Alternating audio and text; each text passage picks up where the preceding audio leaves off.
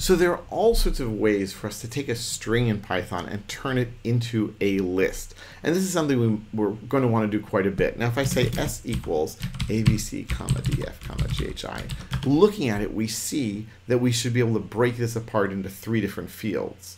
So how am I going to do that? Well, I can use s.split.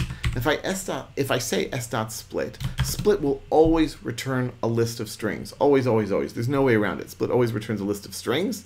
And the strings are, of course, coming from s. We haven't changed s at all.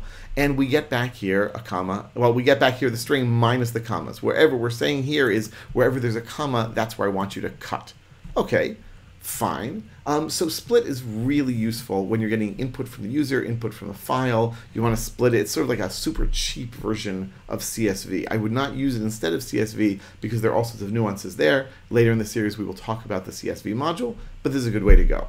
Okay, so what are some other ways that we can use split here? Well, I can say s equals abc, df, ghi, jkl, mno. Let's do another one, pqr. Okay, and if I say s.split on comma, that works just fine. But what if I say, you know what, I want to get a maximum of 3 fields back. I don't want to get all the possibilities. So I can say s.split, comma, and I can say 2. And 2 equals the max number of cuts. So I say here cut at comma, and cut at comma, and all the rest we're going to leave as it is. You can see that the string includes comma, includes our delimiter, which we hadn't previously allowed for. What if I say s equals abc, df, and I say s split, comma, and then 2? It'll still work. This is the maximum number of cuts. It's not going to like complain if there aren't enough there.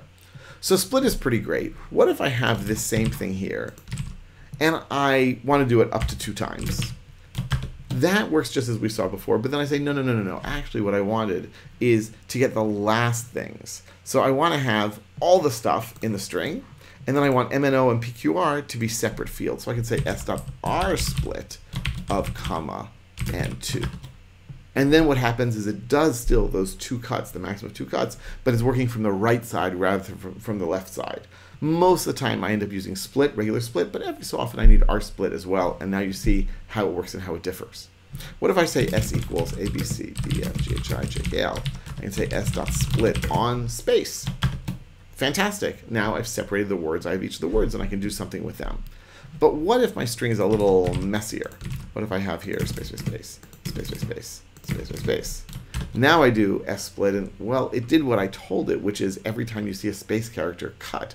But now I get all these empty strings. So what you can do is you can say s.split with nothing, right? This means, argument equals none.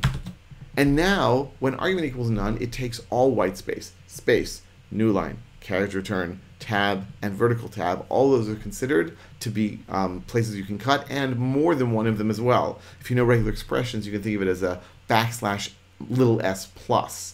And so it'll cut on all of these. This is super useful when, again, you're getting input from the user or from a file, and you don't know what kind of white space there might be in there.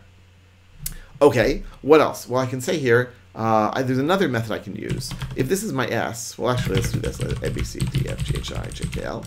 I can say s.partition on comma. And s.partition on comma will return a 3-element string always. It's the stuff before the delimiter, and everything after the delimiter. So it's sort of like a limited use case for split, except that we also get the delimiter back. So we've got the stuff before and after plus the delimiter, and there's also an s.rpartition of comma. And that works, of course, on the right side rather than the left side.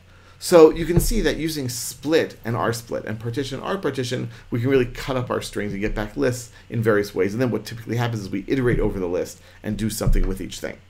2 more things having to do with this. One of them is, what if you have a string like this? So we now have double minuses separating our fields. Can I do s.split on double minus if I can type? Yes, absolutely. Absolutely. Any string can be used for splitting. So you don't have to worry about if it's 1 character or 2 characters or 5 characters or 10 characters. Although if you had a 10-character field separator, there's probably something wrong with your data.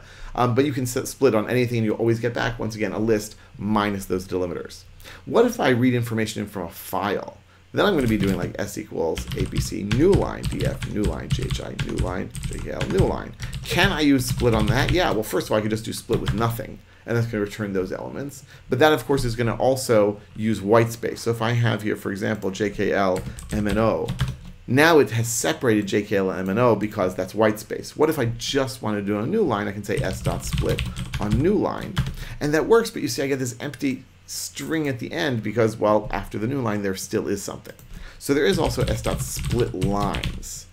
And then it's going to return the string as, well, we're going to get a list back based on the string. And yet splits on the new lines, but it doesn't give us that empty string at the end, and it doesn't touch our space in the middle.